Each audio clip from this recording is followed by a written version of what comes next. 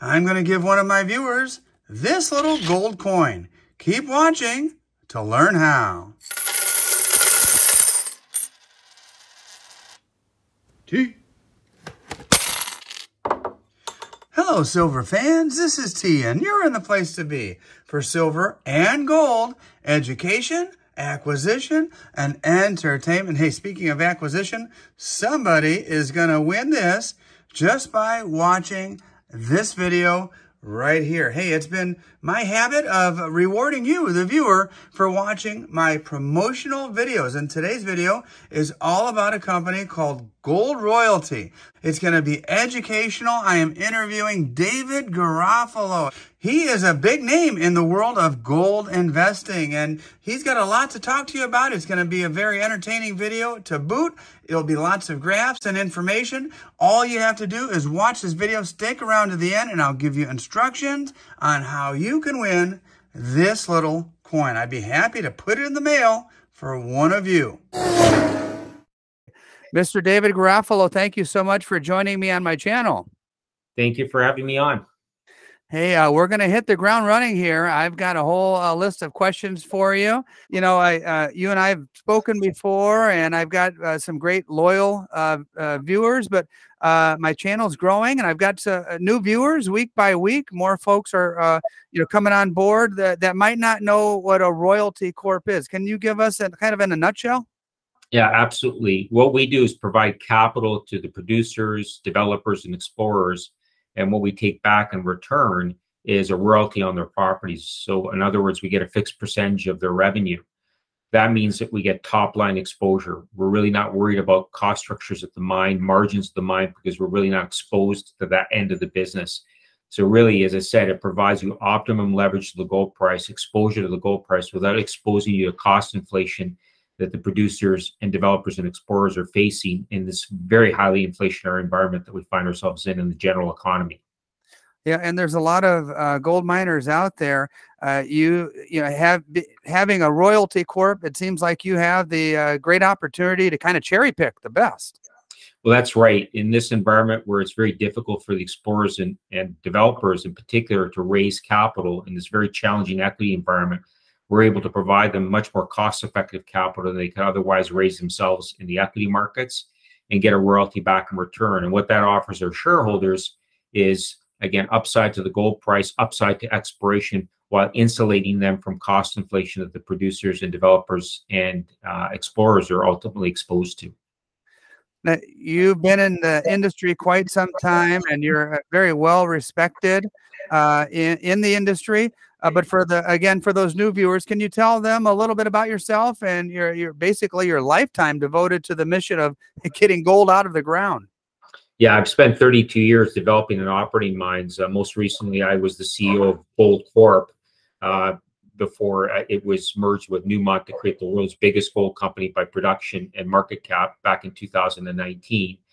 And before that, I was the CEO of Hudbay Minerals, which is a big copper producer based out of Toronto. And before that, I was the CFO of Alico Eagle Mines for 12 years. So 32 years devoted to the development and operation of mines. I've been involved in the construction of 15 mines in my career and I've stewarded countless more operations. So I've worked in a large cap environment. But at this point in my career, I again positioned myself into the royalty business because while I believe in gold and its ability to increase in price in this inflationary environment, I'm very concerned about the impact that inflation will have on the cost structures of the mine operators. So I think the best place to get exposure to gold, exposure to its upside, exposure to exploration success is in the royalty business, where you get that top line exposure while insulating yourself from cost inflation that everybody's experiencing in the general economy currently.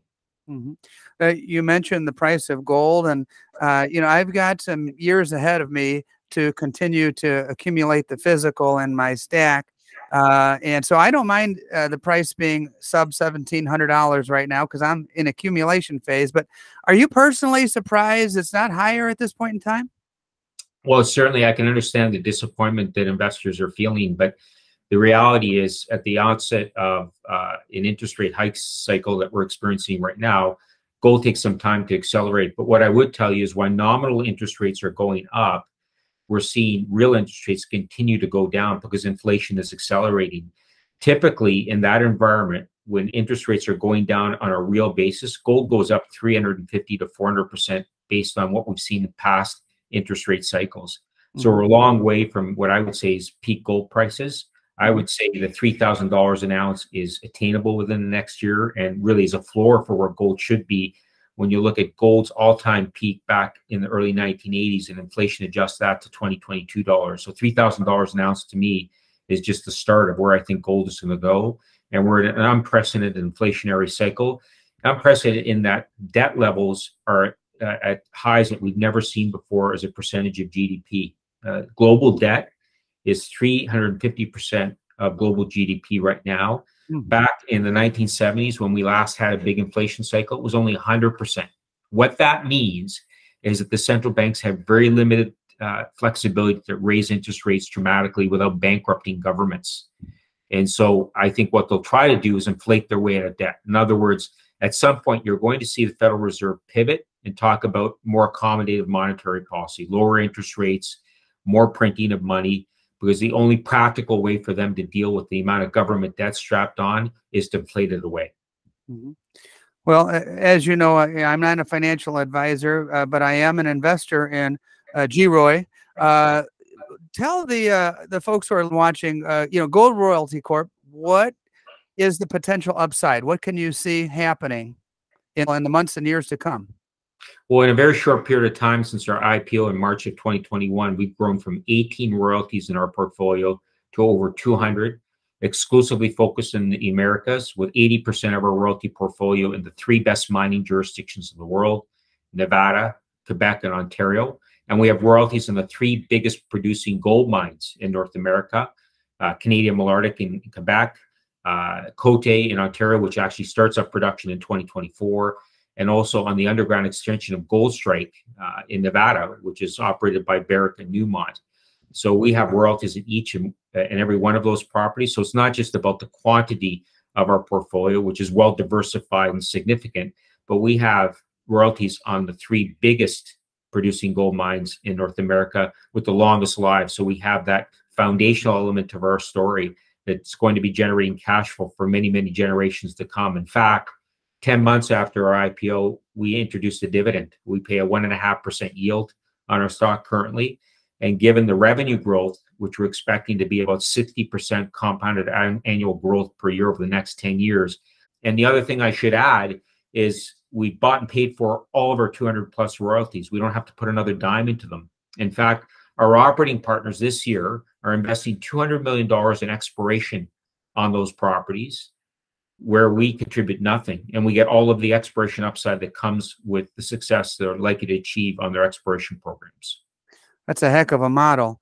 I am going to drop some names here, and the names I'm going to drop aren't millionaires; they are billionaires. Eric Sprott, Rob McEwen, Jamie Lee, Amir Adnani. These guys all are shareholders. What does that mean to the little guy like me and the folks watching my channel? Do what they do. Well, I think each and every one of those individuals would like to, if they were here, would be speaking to the upside in the gold price and the superiority of the royalty model in terms of optimizing the upside, the participation in the upside in the gold price. Again, because they get the exploration upside, they get the gold price upside with full protection from the downside that inflation represents to the producers and operators. It's a much more difficult environment for them. And historically, royalty companies have significantly outperformed both the commodity and the producers in the space, not only in the upside in the sector, but in the downside because of the insulation that our business model provides to cost inflation. Now, the price target for GROY is around $8.50 mark. What are your next big moves? What do you think is going to take to achieve that? And tell me about how you're going to get there. Well, we don't need to do anything else other than harvest what we've already accumulated over the last year and a half. With over 200 royalties, we have 8 in production, another 21 in various stages of construction and development. And that underpins that 60% compounded annual growth in revenue that we're forecasting over the next 5 to 10 years. So it's just harvesting those returns over time. But over and above that, as I said, our operating partners are investing $200 million in exploration on the portfolio of properties that we have royalties on. That's 700,000 meters of exploration drilling. That's a lot of exploration catalyst news that we expect over the course of the next year that our shareholders will benefit from.